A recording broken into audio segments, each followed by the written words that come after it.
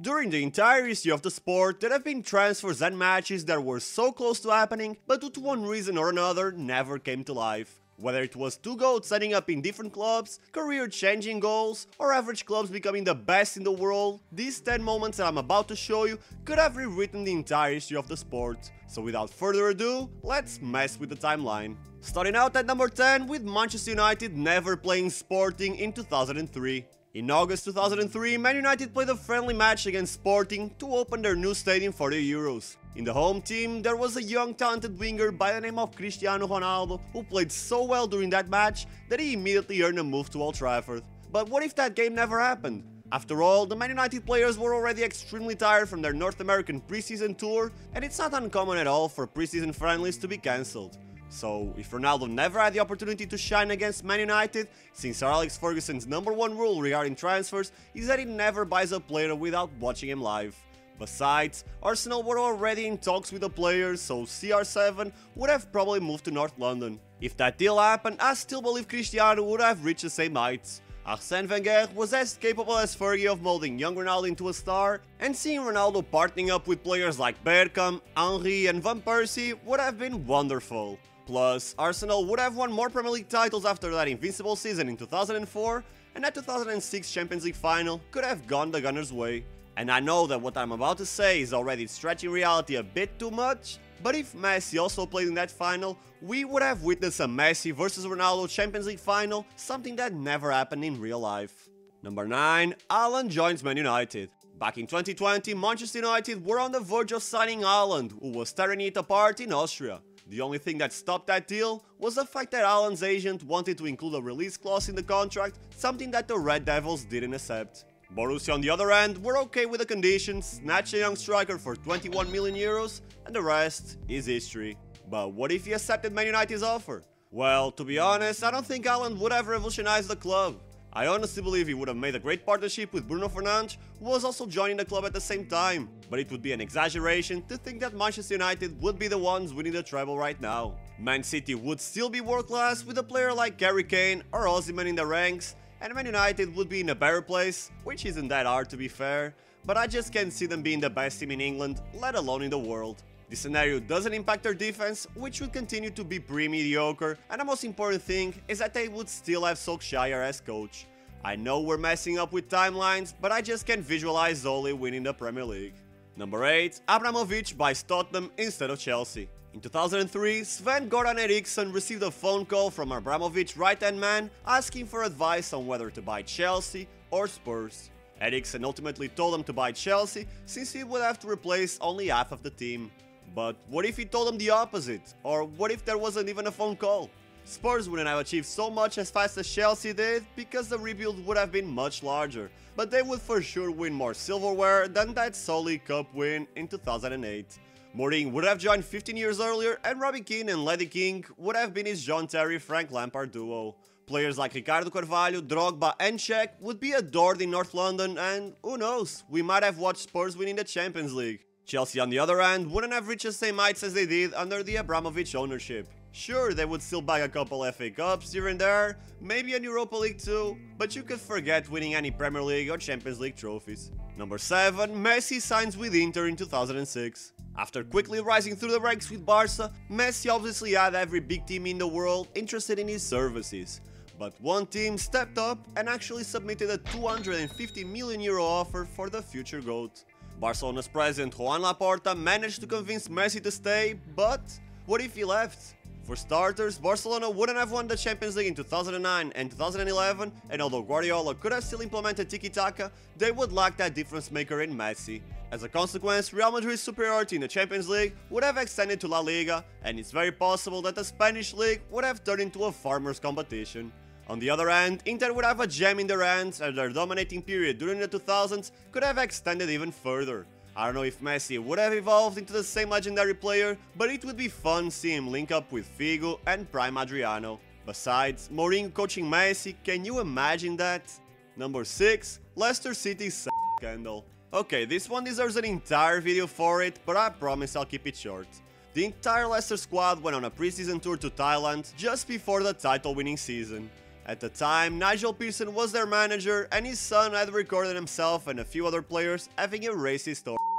Although the coach played no part in that episode, that event led to unrest and Pearson was fired as a consequence. And who came to replace him? Claudio Ranieri, who would lead the Foxes to Premier League glory. If that disgusting moment never took place, Pearson would have kept his job and their Premier League win would have never taken place.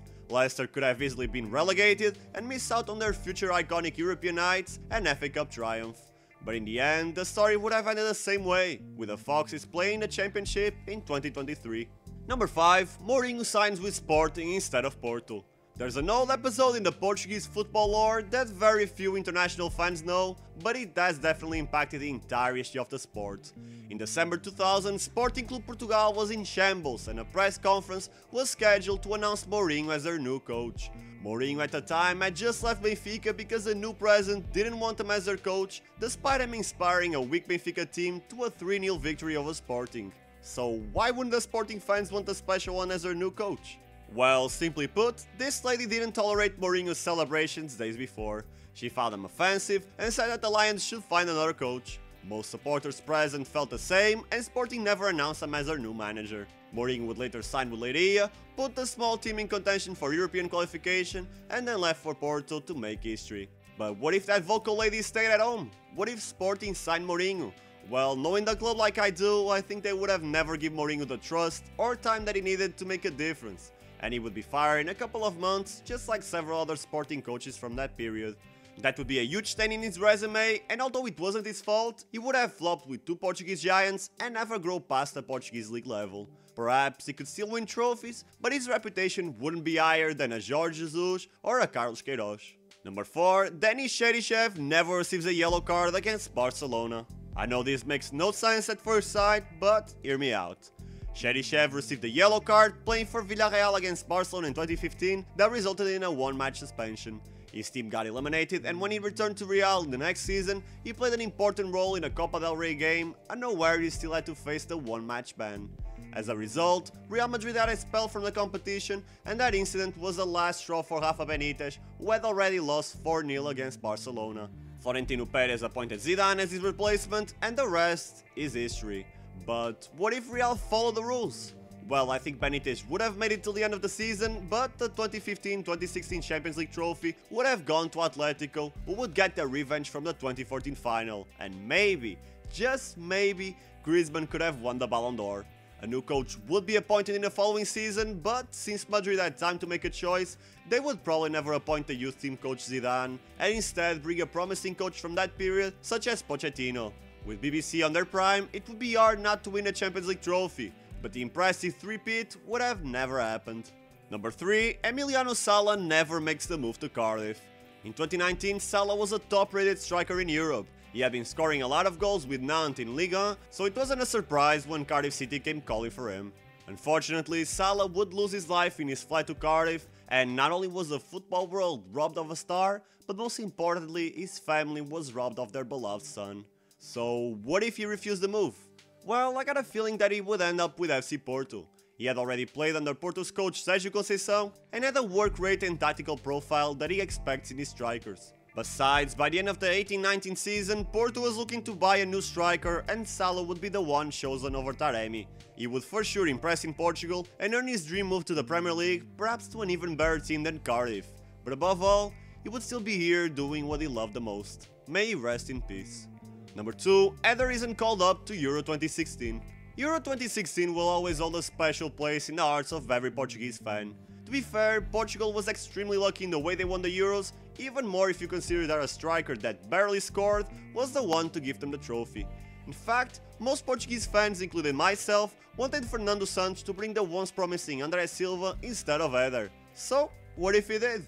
If Portugal had Silva in their squad, he would have been more helpful than Eder in the earlier stages of the competition. A Seleção wouldn't have to rely so much on Ronaldo as a striker, and they would have easily gotten past the group stage in first place. They would still fall in the easier path to the final and would face France just like they did in real life. But that powerful long-range shot would have never happened and the French would win the tournament in their home soil. Griezmann would for sure clinch a Ballon d'Or, and Cristiano Ronaldo would have a slightly less impressive resume. Number 1. Portugal and Argentina face off in the World Cup final. But here's the twist, 6 years later Ronaldo has a chance to rewrite history.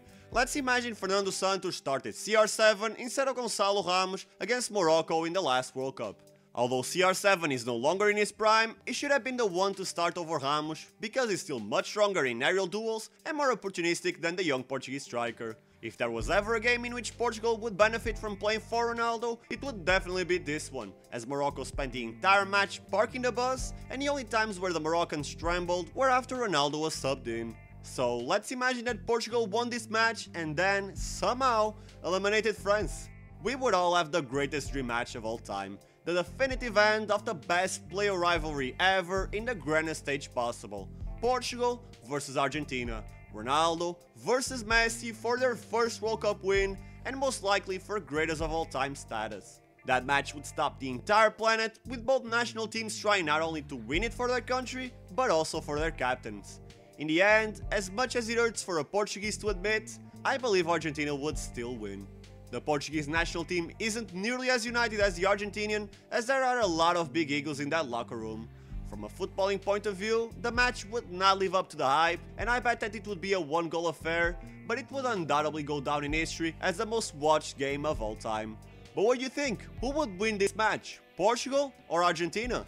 Let me know in the comments below, and don't forget to leave a like if you want to watch more content like this. And also, subscribe to Throne FC for the most interesting football discussions, stories, and news. Thank you for watching till the end, I appreciate you, and I will see you soon.